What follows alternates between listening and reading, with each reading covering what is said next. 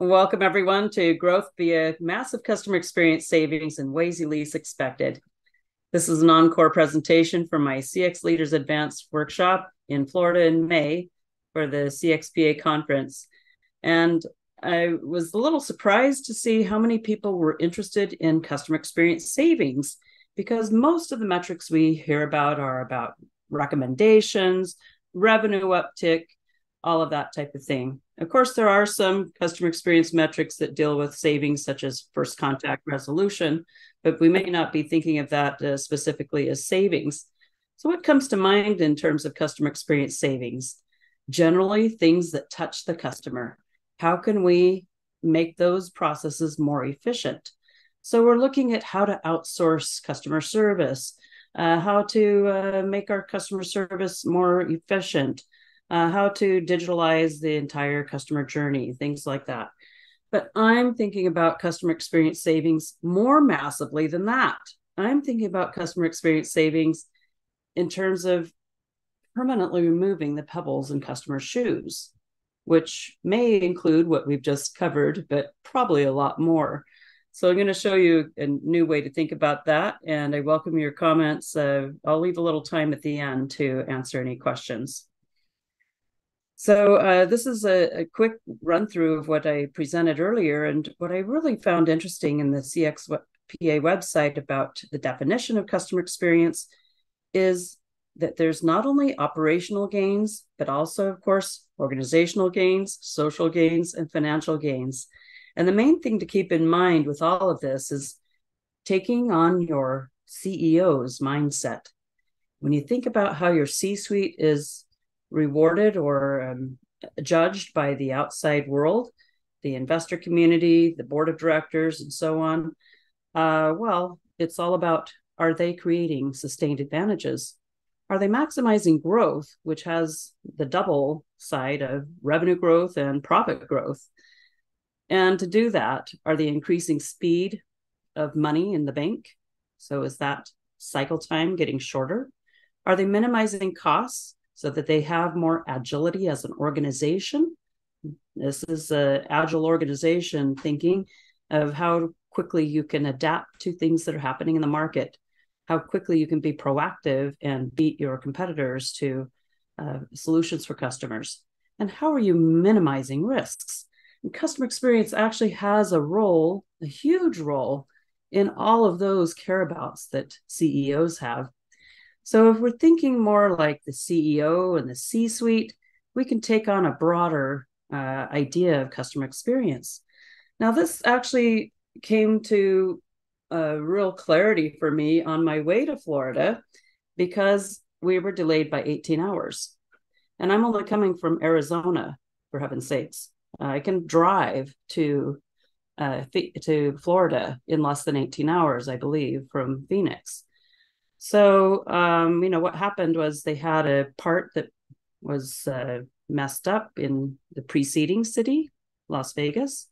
And when the plane came to Phoenix, it was already 3 hours late. They put us on the plane for 2 hours. We sat there.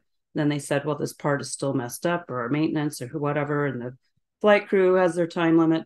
So it was all this kind of a domino effect. They told us to get off the plane and go into a line. And we would be taking off bright and early the next morning.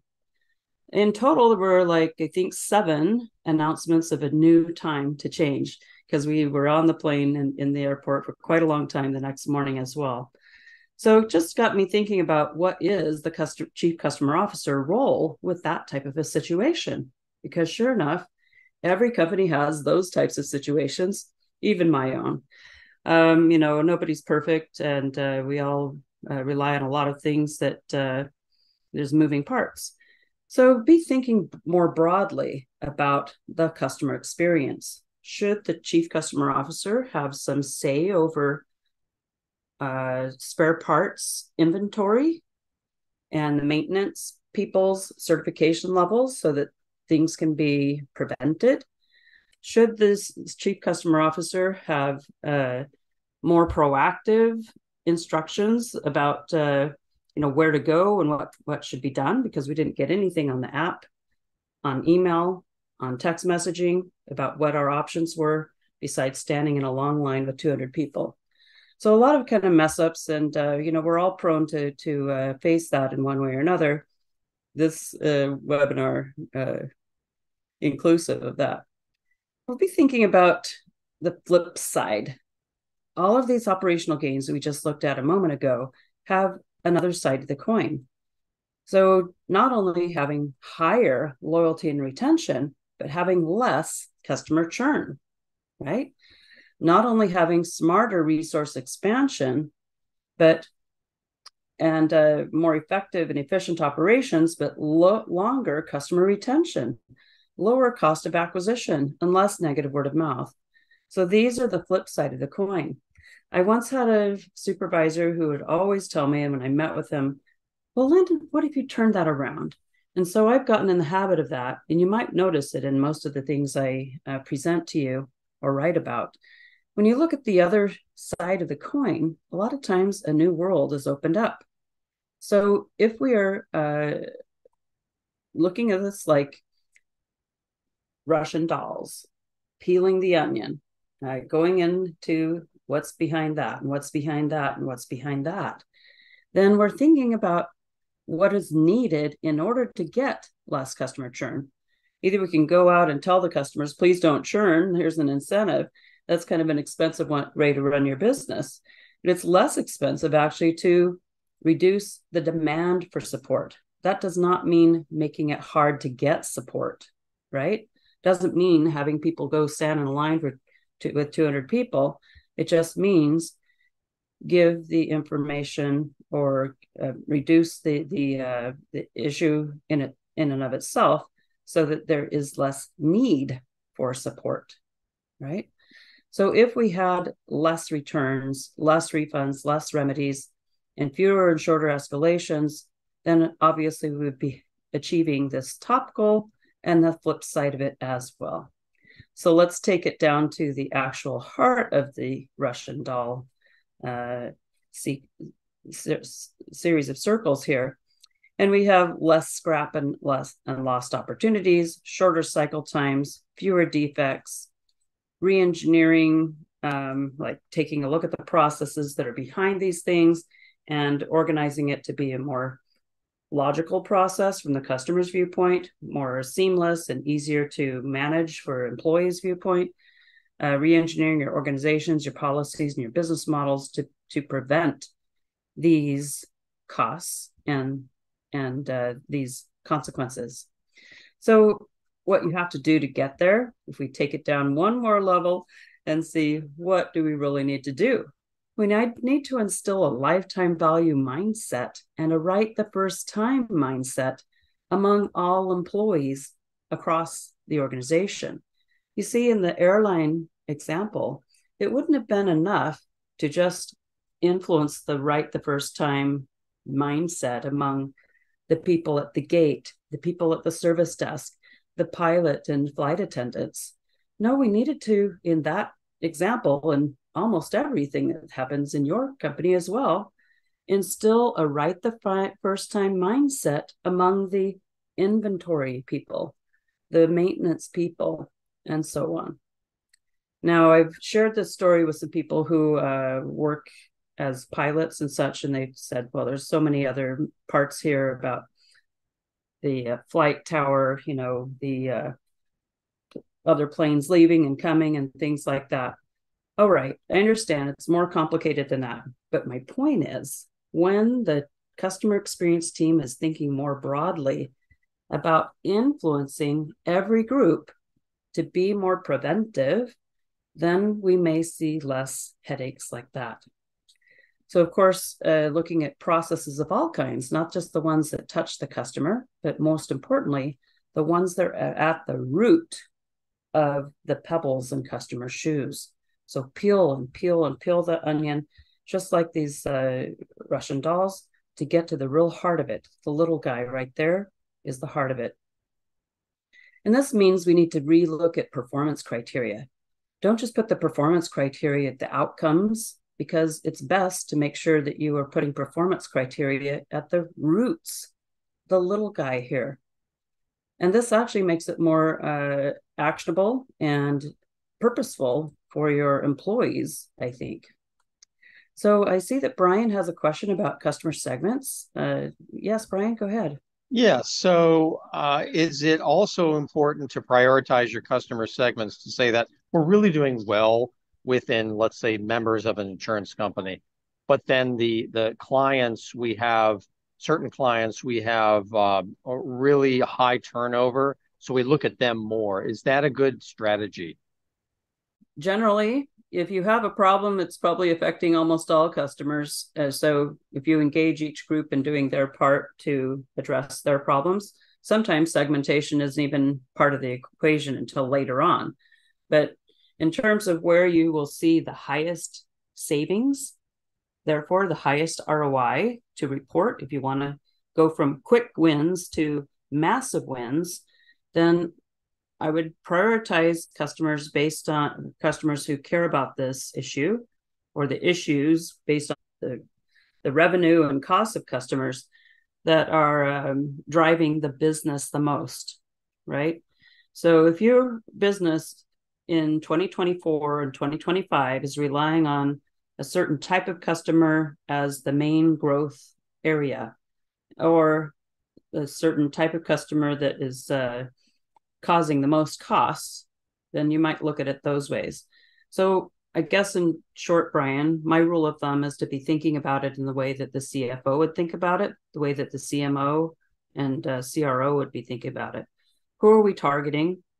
How can we make things as perfect as possible for who we're targeting as our primary customer segment in marketing?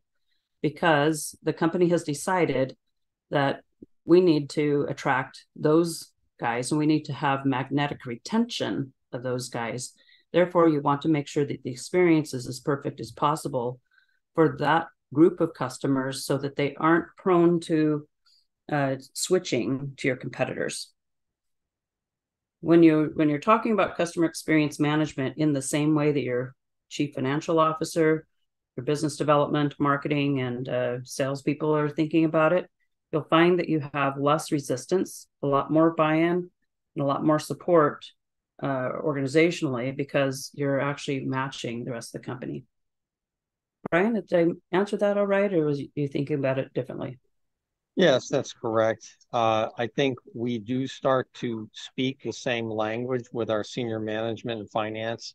And once that happens, I think it will take off. We're in a situation where we're developing CX as a function. And so talking the right talk and putting it in the same frame or lens that as they see it will go a long way. So appreciate that. Yeah, and thank you for that point, because I also want to clarify that I'm not saying give a crummy experience to everyone else, not at all, or don't do anything for anyone else, such as, limit your customer service and other normal stuff to just your top customer segment. That's not what I'm saying.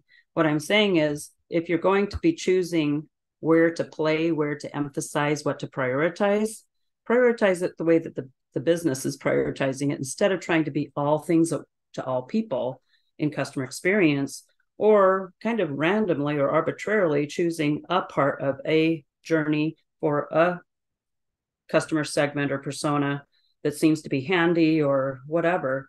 We need to be thinking more strategically, just like the C team thinks, how the CFO and CRO and CMO think. And if we start out aligning with them and then using some of my principles to educate them, you'll also be able to adjust their thinking to a more holistic, customer-centric viewpoint that pays off for everybody. But start there. That's a good place. Here's how you're going to be looking at the cost of that root cause, right? So you're looking at what is the prevalent issue and how much is it costing us in customer service for that issue.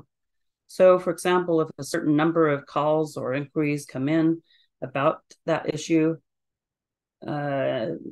take how much time it takes to serve that, or at least how many, what percentage that issue is of all the others, and then take a look at the labor and fringe for service. You may have other things that go into customer service. Do as much as you can in terms of just making an estimate. And then how much are you paying in remedies? How much are you paying in escalation, meaning all of the time and fringe benefits for the people involved in the escalation process and meetings? For example, you may have your CFO and COO in some of these escalation meetings, which is quite expensive when you take a look at their hourly salary and so on. And then churn costs. How much are people churning based on this prevalent issue? How much trust are you losing? Now, some of these things you may feel really uncomfortable because you're like, well, I don't really have access to those costs. I don't know all the different costs. Well, get over that, because when I was in strategic planning, we were doing competitor analysis and acquisition analyses and so on with puzzle pieces, right? There's no way you can get the whole picture. So we found out that when we present to the board or the C-suite about an acquisition candidate or whatever, we could say, here's what money we did have visibility into. Here's the source of it. And we know this is the tip of the iceberg. And of course, those executives had a lot of experience, different ones from different angles, and they could start to piece it together. But generally, what we did show them was very compelling in and of itself, even knowing that that's only 1/3 of the picture, or maybe 1/10 of the picture. When they saw those numbers, it was like, my gosh, this is amazing. We want to go this way or we want to go that way. So put down what you have and label it in terms of your source and so on. So all of these would be added together to say, these are our sunk costs for this prevalent issue, because it's not going away. In fact, every month and every year that we add more customers, these sunk costs may actually increase accordingly, right? Because the issue isn't going away. So what if we were to cut those costs in half? And how much would it cost us to cut those costs in half? You'll really usually figure out that the cost to cut things in half is just a very, very small percentage of what this is. And it's a total no-brainer to engage managers of all types, non-customer facing, partners, and so on, who are involved in it, to do their part to minimize. So this is one way of looking at how do you quantify customer experience costs, customer experience opportunities, because this is the cost of poor experience. It's something that is sunk because you don't have any way of getting out of it, even if you digitalize or offshore or whatever. It's still going to be costing you a tremendous amount, and especially in trust. This here we cannot underestimate, and it's hard to quantify. It's important to put down a few things in there, even if they're not numbers.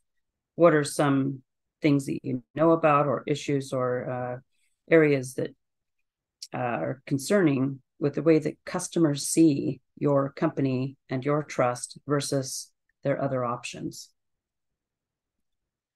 Now, taking this a step further, you need to be thinking about how your customer experience insights can actually influence these mindsets and actions in order to see less scrap, shorter cycle time, fewer defects, and better re-engineering, more customer-centered re-engineering. So it all starts with, how are you collecting, clarifying, communicating, and championing customer insights to influence this happening in the company, so that we have these results that affect these results that affect these outcomes, right? So that's how I led customer experience for many years, and it was very influential when I went and made friends with the different people in the various non-customer facing groups and showed them what the customers were saying, and really caught their attention by quantifying using that type of a template we just looked at. And therefore, your metrics need to also show some of these, and some of these levels.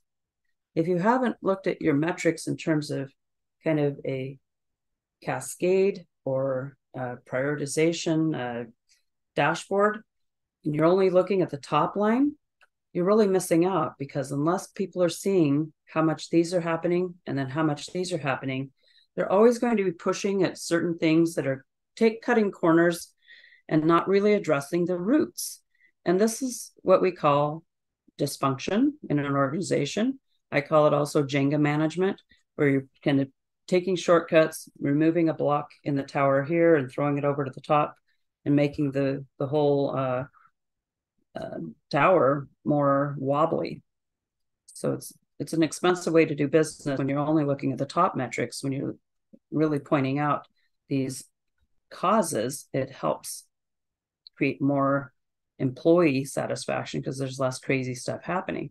So thinking about employee experience as well, operational gains of customer experience include these things. And if you look at the other side of the coin, we have less churn, longer tenure, lower cost of acquisition, less negative word of mouth among employees and partners. So we need to peel this onion again, just like the Russian dolls. So how can we make people more competent quicker? How do we reduce anything that takes away from productivity? Sick days, quiet quitting, so on. How do we minimize silos so that it's easier to do work and less, demanding mentally for all of that rigmarole that we end up doing? So let's take it a step further in order to say what needs to be done about it. How can we make a change?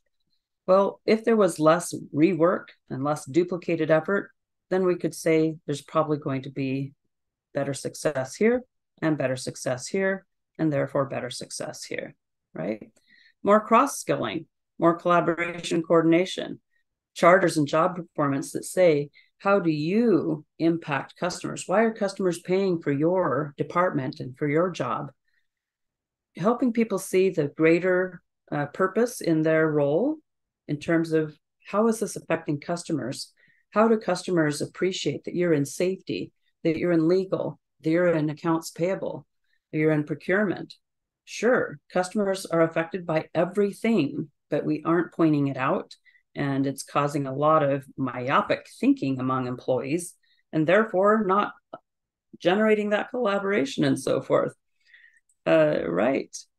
So everybody has a lot of silos in their organization. It's just part of how people do. I think there's even silos in families and such. So it's not just about corporate America or something like that. Every place in the world has silos, and we need to think even further about how do we affect this. So again, lifetime value of employees. Let's think about how valuable every employee is for their entire career. How can we make things right the first time for our interactions with one another as internal customers and internal suppliers of one another? Because there's always going to be a mirror image of how we treat each other and what our standards are internally to how we play out externally. So having more respect for interdependencies, having more accountability for follow through on what you said, say what you mean and do what you say, and having customer experience performance criteria for every decision and handoff, and for reviews at the organization level and the individual level, and for approvals. I call these things rituals because they're things that you do in terms of how do you do meetings? What do you put on the agenda? How do you follow up on things? How uncomfortable is it when people drop the ball? Or is it just like, oh, well, it's okay to drop the ball?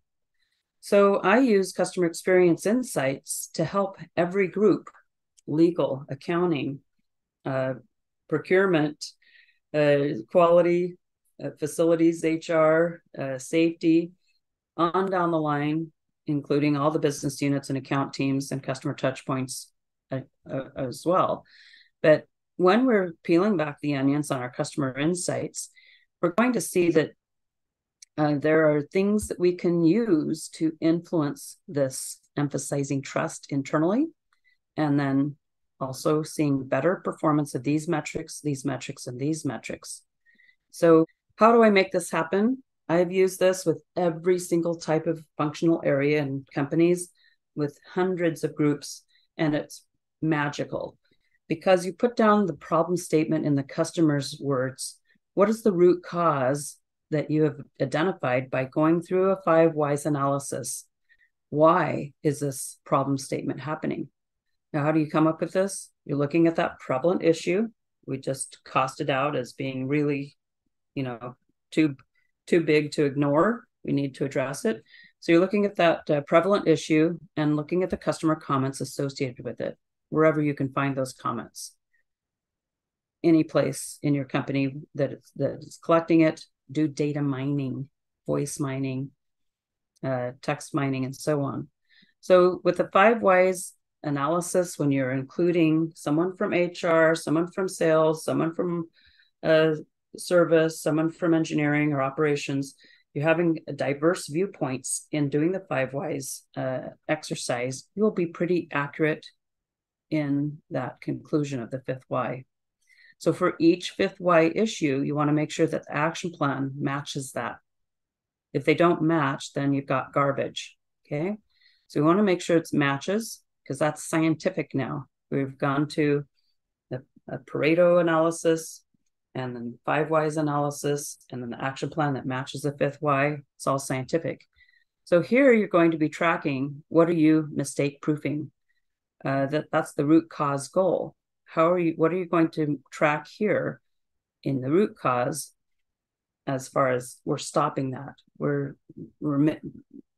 reducing the incidence of this root cause. So you're mistake proofing that root cause. So this, you want to have three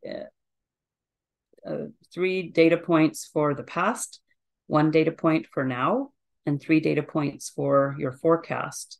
And this is very effective when you show it in every staff meeting and every ops review, so that the top leaders in the meeting can remove roadblocks and keep it rolling and maintain accountability, as well as praise for progress made.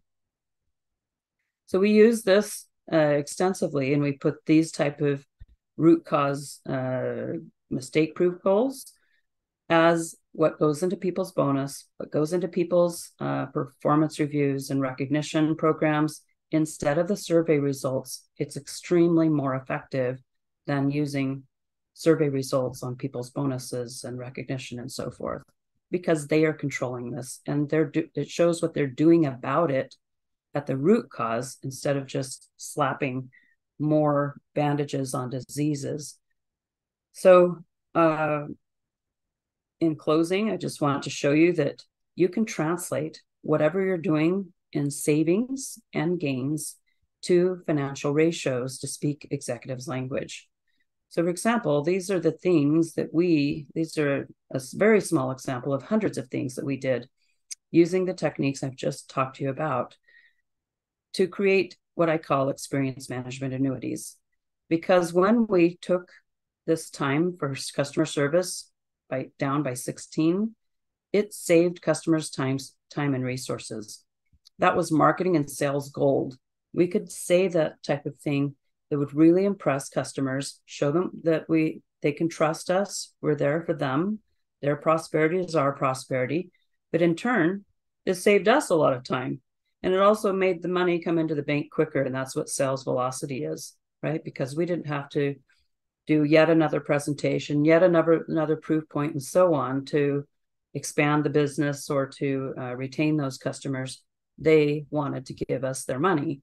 Therefore, we had increased sales velocity, earnings per share, cumulative average growth rate, return on assets, and so on. So you can use a translation box like that to speak to whatever you're doing. You don't have to actually do the math. You just need to speak to it when you're speaking to executives. They may ask you for examples. My go-to is to say, wonderful, who in finance could I partner with to get a start on that? And I'll try to get the finance people to do most of the calculations and such, because that's their their forte. So what I did in customer experience leadership that really made massive CX gains is we were looking at operational savings and organizational savings at the root cause and what we needed to do with customer insights to collect those stimulating data points for these guys to care about it, how we were clarifying that to show them here's the cause and effect, here are some of the patterns that are going on, how we're communicating that and championing it, hand-holding each group to do their part on the root cause at the bottom level here. And then we were talking about it to the C team in terms of things like earnings per share, return on assets, and so on. So it really connects the dots for people. And you can report things in terms of how many remedial costs were stopped, how much budget was freed up, how many resources did you redeploy, how did you free up customers to do more with their time? Add up all of that, and that's the value of your customer experience savings. I want to thank you for joining me today and be thinking about these ways that we just talked about as your untapped opportunities for your CX strategy. You can join me every week for mastermind sessions where we're taking templates like we just talked about today and actually working them through in a 90-minute session. There's a lot of different ways that ClearAction does this, and the Experience Value Exchange is one other place where templates and other hands-on opportunities are there to put into practice all of the things that are on the CXP blueprint that are at these various levels of fundamental, intermediate, expert, and executive. So just bringing it all to life in terms of the real best practices, we'd say maybe superior practices compared to current commonly practiced best practices.